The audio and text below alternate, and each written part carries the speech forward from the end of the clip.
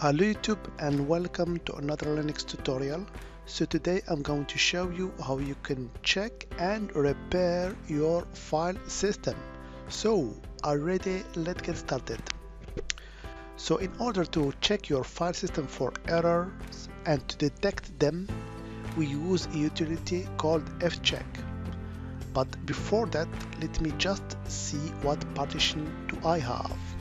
So in order to see all the partition that you have, you can just use the command sudo fdisk -l. So it will list all the partitions that you have in your system.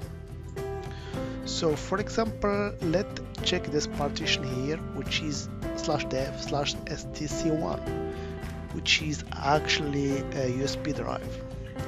So in order to do that, we can just type sudo fsck -y.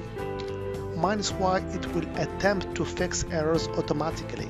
Okay, then you give the path to your partition, which is dev stc1. Okay, so as you can see here, it gives me an error. It said that the partition is mounted. So first we have to unmount it. So in order to unmount the partitions, pretty easy. All you have to do is just to type the command umount.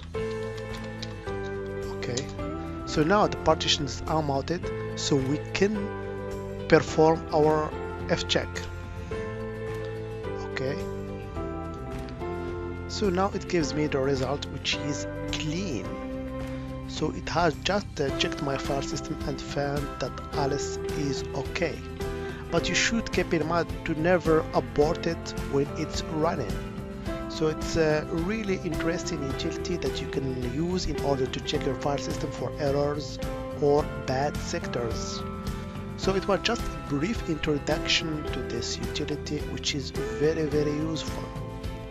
As always, I hope it has been informative for you, and I want to thank you for viewing. Bye bye.